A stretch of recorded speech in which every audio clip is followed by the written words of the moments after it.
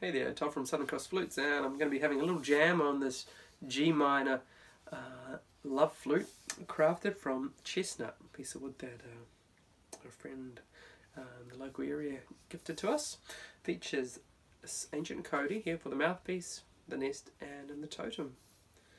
So we have this flute in stock, so if you're interested in it, please get in touch. We probably have the option of maybe adding a stone to it as well, so if you're interested in that, you could let us know via email. Finger holes are offset to the left and then just gently to the right, making the flute slightly easier for the left hand, for the fingers to fall more naturally on it, and the right hand just to gently be placed on top. So let's have a listen.